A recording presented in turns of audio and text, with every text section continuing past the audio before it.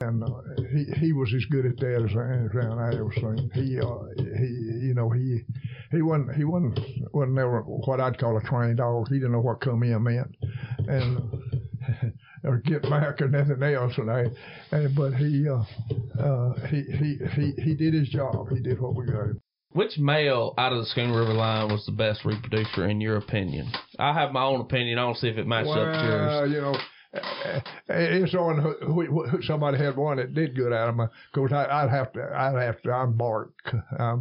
But I'm gonna tell you, the boys that had the Power Pack dog over in Georgia, I'm gonna say he'd have to be looked at, And what about Hub's Homer being a reproducer, best reproducer? Homer, Jarvis had him, and different ones had him.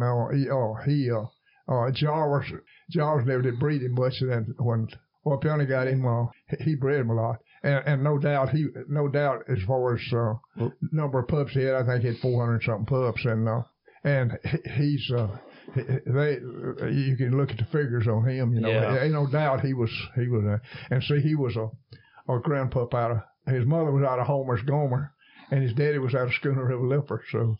You don't get much more Lipper than him. You don't get much more Skuna River than him, do you? And all the thing, I think a lot more people had bred to Homer, but he was so ugly. You ever see him? Yeah. Well, he was an ugly child. And he was an accident, right? Yeah, that's the way I understood it. Yeah. But they DNA'd him, and that's that. No doubt he's a good reproducer. But the dogs I had, I have to think about Bark, because I bred Bark, and I think he got about 1,400 pups, and I bred him so much more than I did the others, and I had a lot more interest in breeding at that time. Yeah. But he is in the PKC Tree and Walker Hall of Fame also. Hub's Homer no, Bark. Yeah, Skuna River Bark. Yeah. And also Hardwood Homer by Keith is in there also. Okay. Yeah. Keith Medley had him. Yes. And then Skuna River Fred is also in there.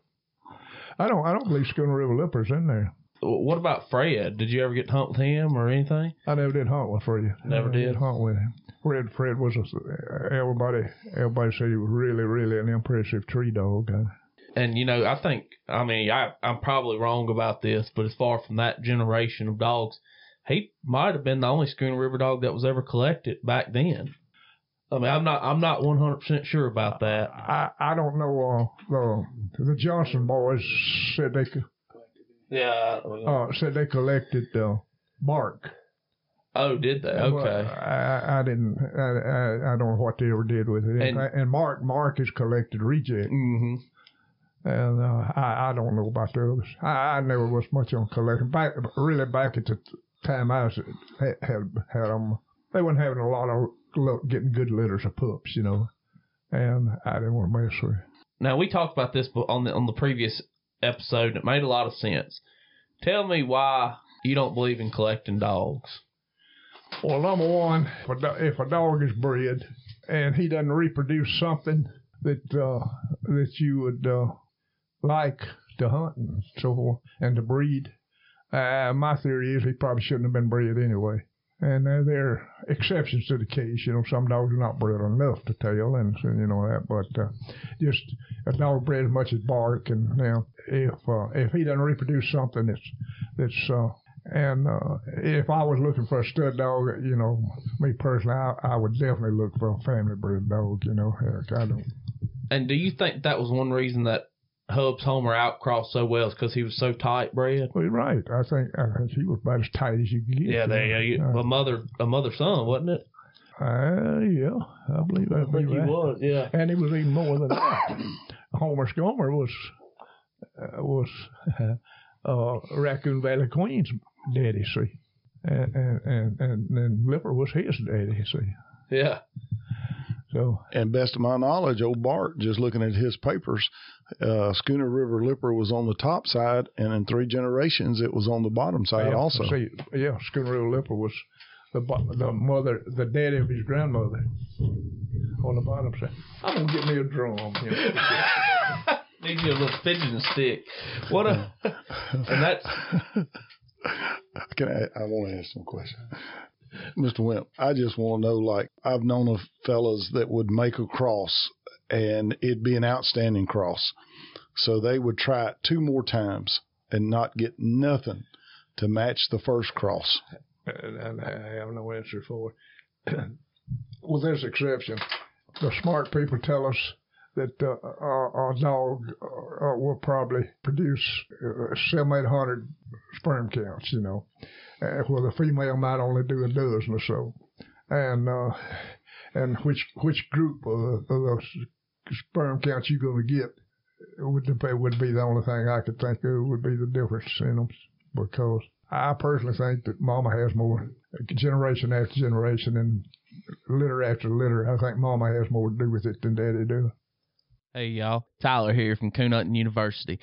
I want to talk to you a little bit about Extreme Dog Fuel and what sets them apart. Superior nutrition at the lowest price possible. So they've been told the amount of vitamins and minerals they use in their feed's overkill, and that they could reduce cost by incorporating less expensive ingredients in their formula. But they believe the right mix of important ingredients makes a huge difference in your hound's skin, coat, performance, durability, health, and longevity. They promise they'll never change their product to lower the price or to compete with cheap commodity dog foods. All their ingredients are taken from the South Central United States. So go check them out, and you can find out more about Extreme Dog Fuel at extremedogfuel.com and find a retailer near you today. Extreme Dog Fuel, feed it for life. And if you're looking at a female, you know, the females that you've had that you said were really great reproducers, you know, were they out of litters of good coon dogs? Were the whole litter made good coon dogs rather than one good coon dog? I go back to Queen 5, and she was the only survivor in the litter. Okay. So you didn't really know about her, huh? Queen 11 reproduced well, but she wasn't a good mama. She just raised you a pup or two, and you couldn't really tell about her. I don't know that I could answer that. Yeah. I just didn't know if you had seen that correlation out of, you know, rather a dog that's won this outstanding dog out of a litter of duds. You know. I guess probably does, Queen 12, was bred to repeat, 5 or 6 times? 4 or 5. Well, I don't know how many, but several times. I know she got 40-something pups at least. And she was only bred to repeat, never was bred to anything else. And I'd say I couldn't tell any. Could you tell any difference, Mark, in the last ones and the first ones? It probably was more out of the last litter. Well, the first litter had a real good chance, and there was 9 of them, and they over half of them titled. But I couldn't tell. They were about the same, you know. About even the litters vary a little, you know. But I mean, all of them were pretty strong on the bush. See?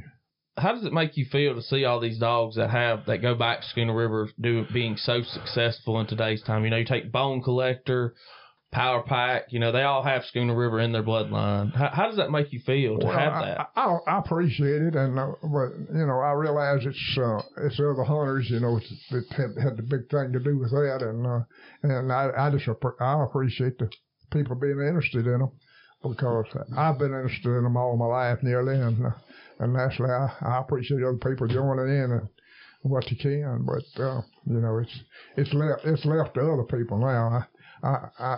I'm gonna try to keep something to coon hunt, and that's about it. I'm planning on raising a couple of litters of pups this year, but planning and doing is 2 different things, you know. Have you thought about the stud dog you're going to use yet? I've thought about it, but that's, you know, all I know, and I bred the 15 Jeff to Mark's dog last time, and we got several of them, so I don't know what I'll do. It'll probably be a mistake in what I do, but anyway. I'm not going to go with that. I have promised some of my buddies and stuff that I'm going to raise a litter or 2, and there are no dogs to be had around here, puppies or nothing else, and we barely. If some of these youngsters decide to go to coon hunting, well, I'd love for them to have a dog to hunt. Yeah. We'll move on, shift gears a little bit here. Tell me about all the memorabilia that's in this building that we're sitting in. I mean, it is literally I've got some books right up here. I'll give you the dates on them.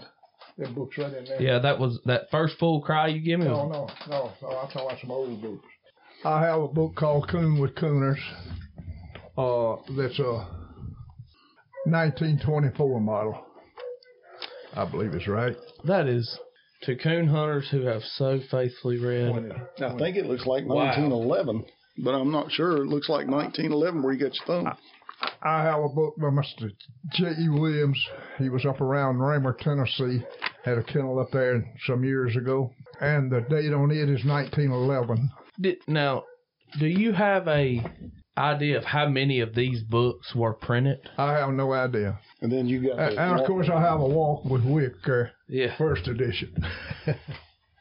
That's impressive in itself. That thing's probably worth $1,500 now, as much as they going for. You also have the first full cry magazine ever. I have a copy of the first 1939, and as far as I know, it's the first full cry.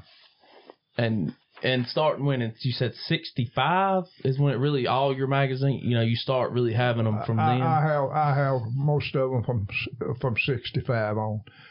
I have some before then, this and that. And I have a 49 full cry and a 59 full cry, and then I don't know, different ones.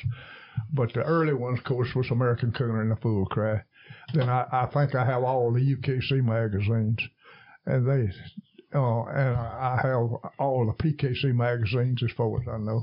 And you have just pictures upon pictures. You have a picture of Hank Williams Jr. with a plot dog. I have a Hank Williams picture of Hank Williams Jr. with his plot over this folks' clubhouse some years ago.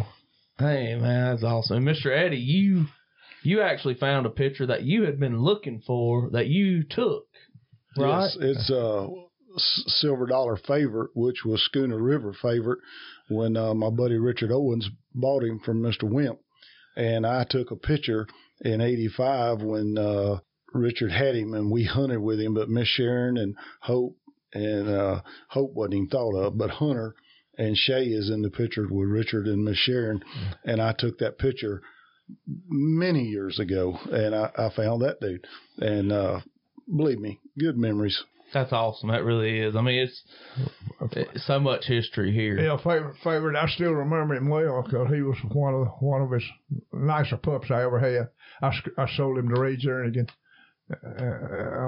preacher up here, and Ray and Richard was good friends, and Richard, he sold him to Richard.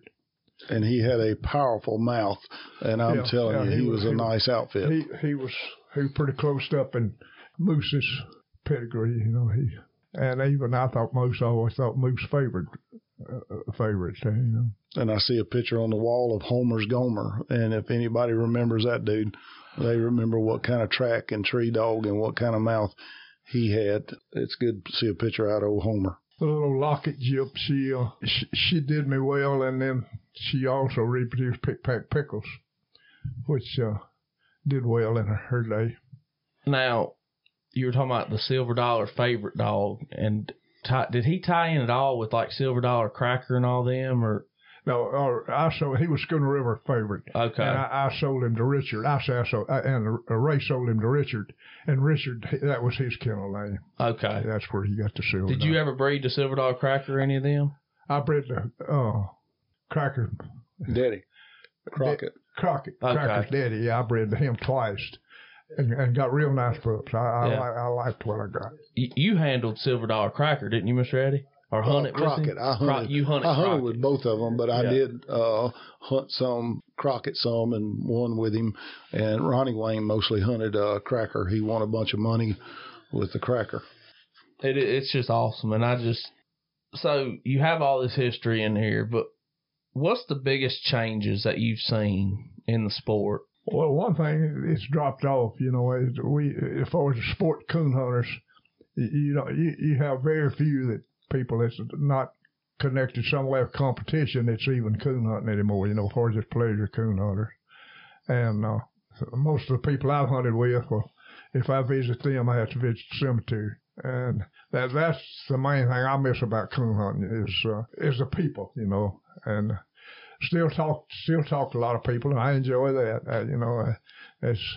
It got at one time where I was doing more talking than I was anything else, but it's now it's not bad, and I enjoy talking to them any way I can help. Well, always glad to do so because people been really nice to me. I hear people that had stud dogs that talk about how people mistreat them, and I can't say that because the people were super nice to me. Some of them did want me to get up a little early, but other than that, well, we made it fine. Going back through this, 2000 is when Pick Pack Pickles won the national championship. Mark Cross and Terry Walker, the gentleman that owns the American Cooner, our good friend, they owned her. That's awesome. It really is. And what do you feel like's been the greatest achievement? 88. I hear you. Oh. I don't know, but I have been blessed because I don't remember a time in the last lots of years that I didn't have a dog in my pen I catch a coon with. Some of them are better than others, but like I am now, I can't hardly get across the road ditch, and I got dogs that tree coons, and that's the first and foremost. They got to tree coons or I don't feed them. That's just about And I've been blessed all these years, to have something. Even the 16 months I spent in Korea, I left a dog at my mother and daddy's that would tree a coon. So she had a few other habits, but she would tree coons. Do you feel like dogs of today are better than the ones back in the day? 100% better. They know no comparison. Of today? The dogs are so much better today, yeah, You can find, if you know what you're looking for, you can kind of find what you want today. And back when I started with walkers, number one, you couldn't find one in a tree. They just didn't tree, that's all. What about from, say, the 90s till today? They're still better, you think? They're smarter. There's some breeds going in different directions, and some people are trying to breed something to win the world with, And the country we got to hunt in, and the way I hunt and the way I can hunt, I can't hunt a dog that don't hunt with you, Cal, and handle, and stuff. That's very important. And dog got today, even some of them that I don't care about much, it still got a lot of sense. Most of them are capable of learning. I don't know how many good instructors we got, but the dogs are still, a lot of them are capable of learning. How old is a puppy when you start, say, putting a handle on him? Oh, usually pretty young. The most 6-month-old pup I got out there, I started messing with him a little bit already. He's not developed enough to really jump in a pickup like he probably should yet, but the quicker he does that, well, I'll turn him loose around here and have him to load several times a day, till we get it down right. I've heard stories that Mark's told me. It's my own fault I hadn't come and watched it, but he told me you could hunt 4 dogs off of a horse and have 2 behind you watching those trail and tree and never get out from behind that horse. Go to the tree with those type tree dogs you hunt and turn them back a loose, and the 2 behind the horse never move, and then when it gets those 2 behind the horse's turn. I had when I hunted some of the older ones, they would do that. I hadn't rode a horse in several years, so these now would probably bark at a horse. But and bark, he was good at. He was well disciplined, and his mother and grandmother, they were well disciplined. And you were talking about like bark. Obviously, he seems like he's probably your favorite male you ever owned, right? Yeah, no doubt. I never owned a whole lot of males to choose from, but he did pretty good in the stud pen, and he did good. Bark, he was well disciplined. He had a good mouth, a good tree dog. You never see him have trouble with nothing. He was just a pleasure to hunt. Well, and I had his mother and his grandmother, which they were older than him, and I hunted them 3, probably as good as 3 as I ever hunted, and at one time. How independent was he? Bart was, well, they were all fairly independent. They were more independent than a lot of the hounds I've hunted, because they would split tree and hole and that kind of stuff. I've seen them treed 3 different places, you know. We caught all them coon, me and Bradley in the Delta. Several times they was treed in 3 different places. Let me ask you a hypothetical question, and if you want it out of there, Tyler can take it out. With this Queen 15 out here you have now, if somebody called you today and said, look, Wimp, I've got some semen on bark, would you be interested? Oh, I say it into the mic, man. I would definitely be interested because, as I said, I like bark. And I don't know how many times she got bark in her. But I don't think one more lick would hurt. So if somebody called and said, Mr. Wimp, I'm going to let you use this bark semen, and we're going to raise us another litter of puppies, you're in. I would definitely dive on it. That's a good question, Mr. A. That's probably the best question we've asked all day. He kind of puckered up a little bit when he said, "Hey, so if anybody listening to this knows if bark was collected, which I don't know, you got any good stories you could tell us about hunting with Skuna River Bark?" Well, probably one of my favorites. Me and Avery Adair was hunting in the game here one night, and we had Bark, 2 of his puppies, and Queen 10. And you were lucky to catch 2 coons down there in a nice hunt. And we were riding horses. We looked at 13 coons and shot 12 of them out. And one time they treed just side by side and they didn't shoot that out. And we got pictures of the hunt there, you know, and I hadn't had that good a hunt down there at Sumrall before. But we had a nice one, sure did. What's the most memorable hunt you've ever been on besides that one, if that's your most memorable? It don't even have to be a dog. At the time you hunted one of your dogs, you could be hunting with some other dogs. I don't go many hunts without my dog. Yeah. I ain't hardly going no much without my dog. No, sometimes I would have been hyper and might have been at home. This will be something that may come out, may stay in. You was at the 67 ACHA World Championship in West Point. What was that like? Look right there and get them 2 red things there. Tell us what years is on them. He's got the 67 and 68. Okay. You were there. What was that kind of like then? It was really a special event. You know, they were walkers were just beginning to get really popular, and they were the merchants, and the houses, and I remember one dog in particular, Texas Slim, was there. He was a single registered walker dog, and by the way, he was the first old queen I had's granddaddy.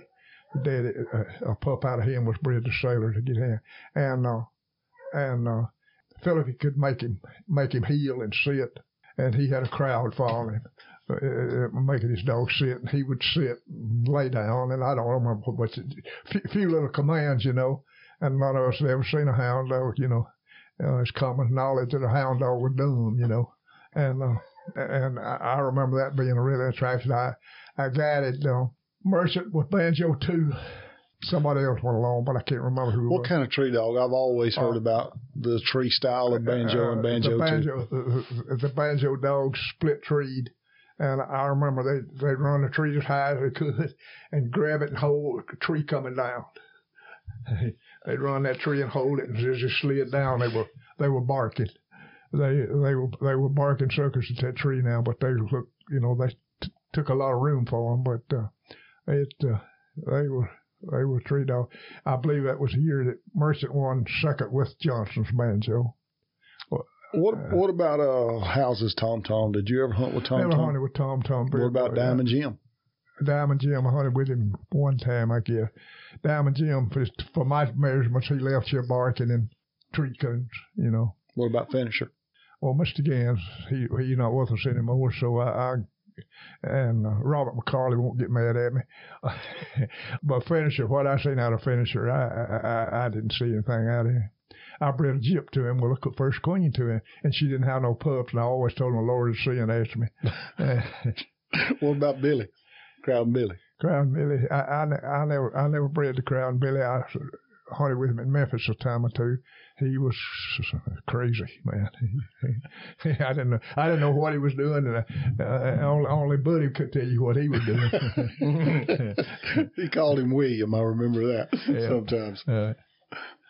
Only Buddy could tell you what Billy was doing. I hunted with Pride's other dog, Buck, and he was a tree dog. Was a really nice. You put him in Pin Oak Acres, and where I hunted with him one night, and he looked like a coon dog. I believe Pride had the worst luck getting reproducers of anybody I ever seen. So I raised a litter out of Buck, and none of them turn out. What did everybody hunt back then? What was the big breed? Well, I'd say most people that had the choice was Father Mr. Merchant, because he was back in back when he was hunting Baldy, because he was winning everything in the world. Well, but I'm meaning as far as like you said, walkers were just then getting started. Yeah. What was the big breed then as far as like blue ticks? What was everybody hunting, or was everybody hunting more? Black and tans, because most people were hunting Sangler registered and great dog with papers on them and everything else, and black and tans are dominant color. So if the first litter or two I ever raised out of the old Lottie Jip there, she had a black and tan or two, and you could get black and tans. That's the reason early walkers, a blanket back walker like we got now, people didn't like them because they said they had black and tan in them, and they want an open spotted walker. They want. I'll show you I got one up there that won 20 bench shows. She's very spotted up too. Why or how did the walkers go from not even being able to find one in this country that would tree a coon to being so dominant today? I mean, because let's be honest, they are dominant. It was over a lot of years. It was over lots of years. Well, why didn't the other breeds do that, you think? I don't know. Most people that had other breeds didn't like walkers. It kept getting, one man would move in, and the first queen jip I had, I hunted with many a person said that's the first tree dog walker they ever seen, and that was in the 60s. So you ain't liking no tree dog walkers now. They don't say that now, do they? They want them to track now, is it? Yeah. Mr. Ray, do you even remember a time when walkers weren't dominant like that, like they are now? No, not in my time. Now, there was people in the black and tan breed, the blue tick breed, that were awesome. But as far as numbers, I never knew of a time in my time. Yeah. I believe, and I'm not sure about the date, but I believe it was in 63. I hunted in the Louisiana State Championship. I was the only walker in it. They hunted close to 100 dogs. Really? Yeah, I was the only walker in it. We had a crowd going with us. They wanted to see a walker tree a coon. And did they see a walker tree coon that night? They didn't see crap. And then, what year did the gray dogs be passed by? Because I remember even in my time showing up at a hunt, there was a lot more gray dogs than there was registered. And UKC required a long time for you to have a grade cast, And one popular dog, my dogs have several crosses. Me and is Crawford's boss, and he wasn't known far and wide, but he won 10th place in the ACHA World Championship in the 60s, but they didn't know sure what all he had in him, but he was really an outstanding little coon dog and a good boy on him, but he never did get bred. I bred him to the Anjip twice, and you get a puppy too out of each litter to do something, and that's about it. Huh. And that's just mind-blowing for me to think that was the case back then. Now walkers. And it's just crazy that the other breeds didn't, if they were so dominant back then, or numbers-wise, I'm not saying. And then now it's like you go to a hunt and you're lucky.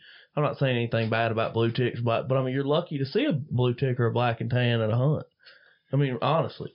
There's been so much effort put on breeding walkers when people did go to them, Going to have to be a lot of mistakes made before anything else that puts them aside, And the walker people are going to have to make it.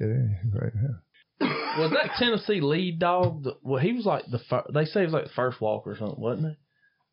That Tennessee lead story, I believe about much of that is, they want you to believe that the Tennessee lead story was where all the walkers come from. I never heard of Tennessee leads like 100-year-old, and I'm not saying he might have did some good walkers, but man, they've been so many places, and and early papers was changed around and messed around. They don't know what they've done.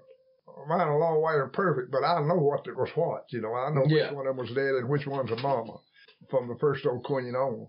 And but then when they went to DNA, that helped it. That helped it.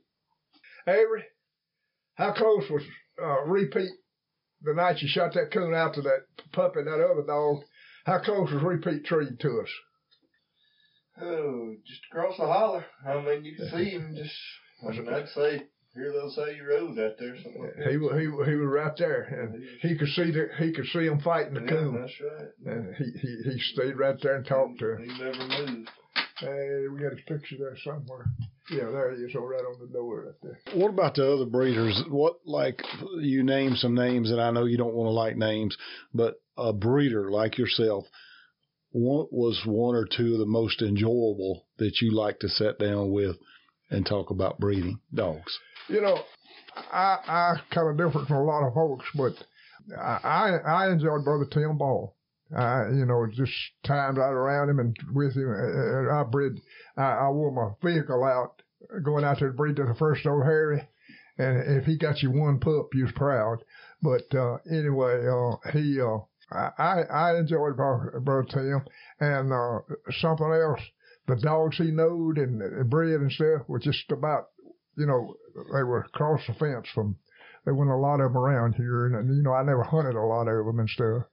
And I enjoyed him a lot.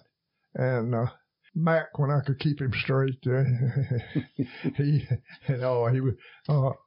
was always on high on what he had, you know, of course. But me and him argued a lot. And Joe, when he was sober, I enjoyed Joe House. And I always thought Joe was honest. Even though he was reckless, I thought he was always pretty honest. And a few times I got to talk to Hirschberger. A few times I got to talk to him. I really enjoyed it because I think he was an honest man. And that's, you know, just, other than that, you know, the local input has been real good to me too, you know. The first old gentleman I started hunting with, I had to get over a few of his things. He had an idea too that I don't go along with, but. So not to brag, you know, I don't want you to think you're bragging on yourself, but when did it become bigger than Pontotoc, Mississippi? The Childers boys, J.E. Childers, J.E. hunted Skuna River Lipper for me, and that really got me in Louisiana. I did a lot of dog business down there, you know, breeding and others for a long time, and J.E. probably, you know, he helped me much in the earlier days, and then Mark, Joe, and all them boys down there, they did a lot with them, and in later years, well, I wouldn't say later years, but later, the Rogers boys out in Missouri, Steve and Darren, and their two boys, they really put in there a lot. And really, he's talking about Homer's Gomer, mouth. Gomer done a lot for me in Alabama. Everybody wanted a dog with a mouth like Gomer's. And that was a measuring stick. And you know, everything will know if I had a puppet have a mouth like Gomer's. And which you could pretty well answer no and be right. But he really done a lot for me there. And different ones over the country, you know, the thing is most of them I'm older and most of them are older. And it's like, Mark knows now that I don't want to do no dog business. I mean, you know, I just about shoot one and try to sell it. Cause I don't relate to what the younger. The first thing one asks me if he wants to get on my list is how deep and wide will he go by himself. You know, I don't. I can tell him quick. I don't know. You know, but you don't want to find out. I'm not planning on finding out. You want to count coons, not miles. Yeah, I'm too old for them miles. So, did you ever hunt with House's lawyer? No. I was gonna see if you thought he was louder than Gomer. Medley hunted him a lot, and he said he's awful loud. You said he was awful loud too. Oh yeah. Lawyer was a red alert. He was absolutely a loud tree dog. Did they have him in the South down here somewhere? Was that Lawyer they had Jackson around Jackson down there somewhere? No, Mr. James Lofton had houses Hank down there for a while. Okay, well, When he got a little older, he had Hank. I knew they had some house. Houses Hank he had down there. I couldn't remember what it was. I guess we ain't long going to be wrapping this up. We ain't near about shine this tree. That's what's crazy. Sure. You know, I mean, we just kind of scratched the surface of it. Hey, we might have to come back. We might have to come back. Time. We've had a good meal, good fellowship. We went by where Mr. Wimp was raised in Skuna River. We went over Skuna River. We've covered a few miles, and I can see us coming back. This gal that does PKC youth hunts, I can't ever think of her name. Amy Thomas. Yeah. She did an interview on me one day, and she was talking about Skuna River, and you see how big it was up there. Yeah. And somebody wanted to know if I'd heard anything from that, and I said, yeah, man, I met a man there an hour ago, I don't know where Skuna River was. He wanted to put his houseboat in. I tell you, first day I'd ever run on Skuna River Lipper. Well, like the same thing. It's that big tree you see up there between them two dogs. Yes, sir. Yeah. Use that picture. And somebody called me a day or two, some of my buddies around here wanted to know, said, have you got any calling on your ad? Said, I see it in the magazine. I said, yep, got 25. Said, sure enough? I said, yeah.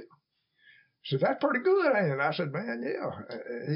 He said, well, I was asking about him. I said, one of them want to know what my dog done, and 24 of them want to know where that timber companies want to know where that big tree was. Yep. That's something else. I don't know why we got the trees left that big now or not. That's big. Well, Mr. Wimp, you going hunting tonight, ain't you? Yeah, me and I are going to go after a while.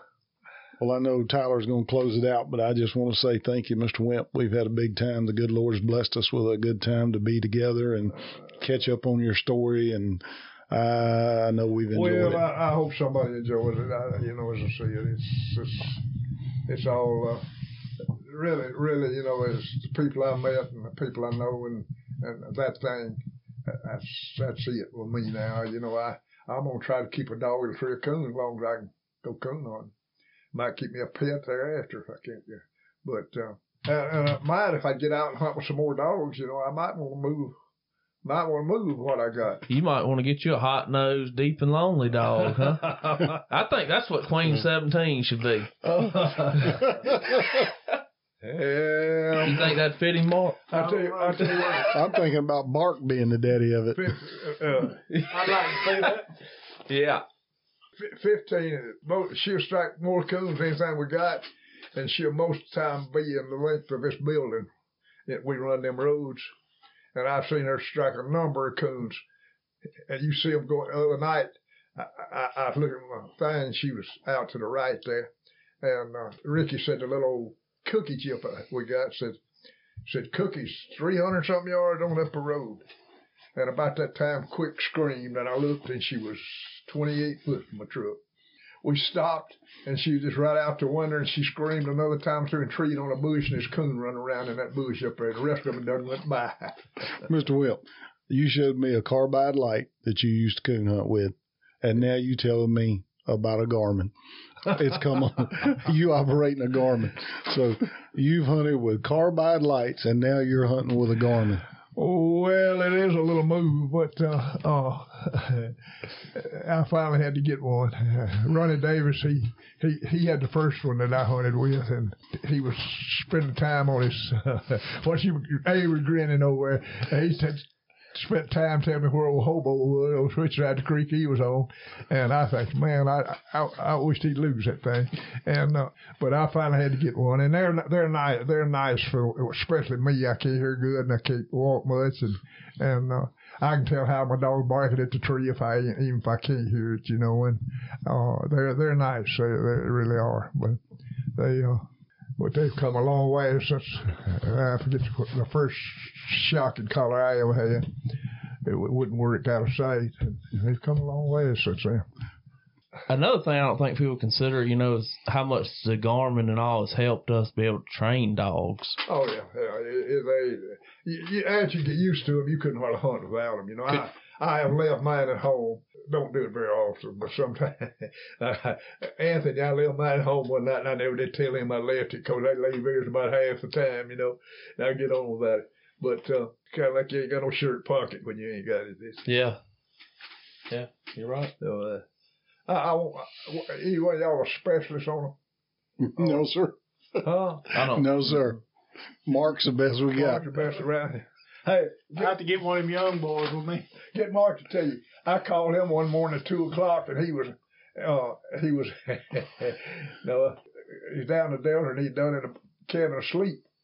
And I finally got him browsed up, and he had to get up. It's cold. Had to get up, go out to the truck to get his Garmin to tell me. I wouldn't know how to turn the light on it. I'd forgot. I had to go out there and get it to do it. And he had to go I get it couldn't to just do tell it. him how to do it. I had to have the Garmin. And you know what? We had looked for that dog an hour. I mean, she's right here. Now she's 3 foot over there. She's 2 foot over there. Now she's back over here. We went around in there, picked up every stick, looked in every place it could have been a hole, and I found about for an hour.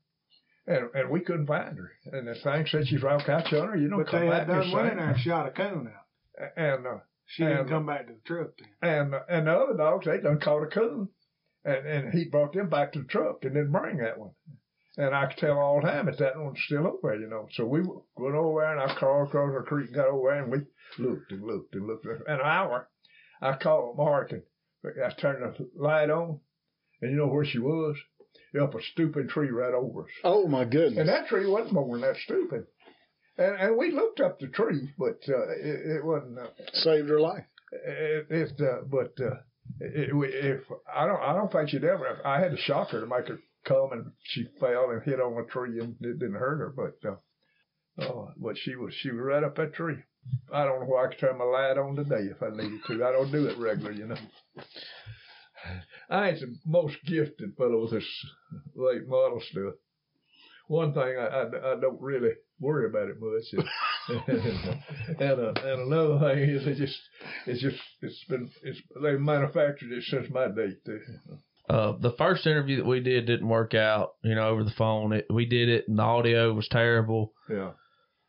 And you know what? That was a blessing because I have enjoyed coming down here, and I really have. I've enjoyed seeing all this, and I'm glad that the audio didn't work out on the first one, even though it took a lot of time for us. We went to Amish country and everything else. I mean, man, we have went everywhere, and it's that we got to tour Skuna River bottom, right? We went, and I thank you for that, Mr. Wimp, and I really do, Mr. Wimp, and I can't thank you enough, man, for letting us come. I appreciate you coming. Glad you come. If you don't do nothing, it's something on my mind. I want to got up. You just gonna get that Garmin. Oh yeah. Well, Mr. Wimp, we gonna have to be back. We're gonna have to come back, and but I do, like I said, I do appreciate it, Mr. Wimp. Yeah, come back anytime.